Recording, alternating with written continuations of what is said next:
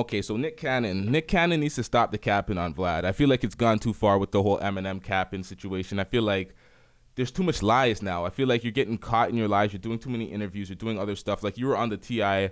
podcast saying, you know, Eminem's one of the GOATs, one of the greatest rappers. None of that stuff stops him from being the greatest and blah, blah, blah. He's still on his greats list. And then on Vlad, you're saying, you know, just because you rhyme, man.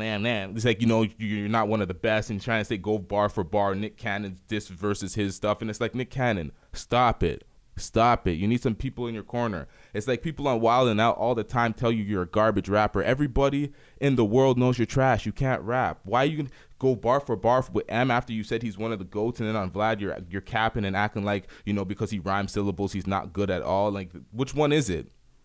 Which one is it? And then you want to, like, for me, it's like Nick Cannon. Why does Nick Cannon continue to rap? Like, for me, it's like, it's cool. Everybody supports Nick Cannon when it comes to the black business, the black ownership, everything he's doing social activist wise. They're just the black causes and everything. We're all with that. We're all here for that. But when you try to say Eminem is, you know, coming for, you know, our daughters, our wives, and dragging, you know, the culture and doing X, Y, and Z. Like, no, he came for your ex-wife. That's it. I hate when people try to say, okay, it's one person has a problem. One person that's black has a problem, and all of a sudden it's the whole community's problem, and someone's coming for the whole community, and it's X, Y, and Z. It's not none of that. It's just Eminem versus you and your ex-wife. Regardless of who's right and who's wrong for the initial beef, it's like, they try to drag everybody into it and make it some social activist thing and some black versus white and Eminem culture vulturing shit. It's just kind of like, whoa. I feel like, where are we going with this?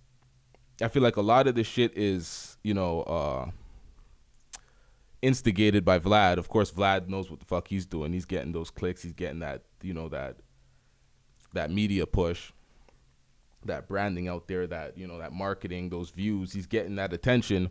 But at the same time, and it's continual attention. It's a reoccurring topic, just speaking about this one thing. So it's good. I get it for his content-wise, but for Nick Cannon to just keep going on and just lying through his teeth and getting caught in his lies and talking shit about Eminem, it's like, okay, we clearly know that Eminem's one of the GOATs and you're one of the worst rappers. We don't want to listen to you rap. We fucks with all your other endeavors, Nick.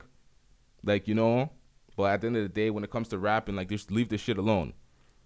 And then Eminem came out and said that he was never opposed to saying that he was a guest in the House of Hip Hop.